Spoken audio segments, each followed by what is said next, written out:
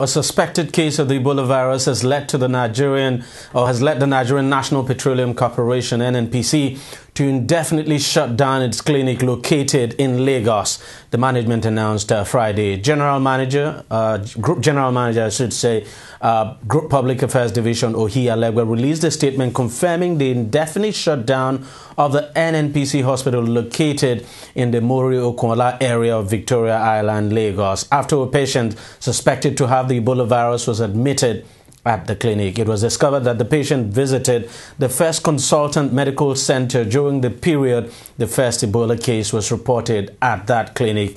Alegbe added that the preemptive step was taken after the case was duly reported to the Federal Ministry of Health as well as officials of the Lagos State Ministry of Health. In the meantime, all contacts with this case are being traced and adequate precautionary measures, instituted to contain the possible spread of the disease.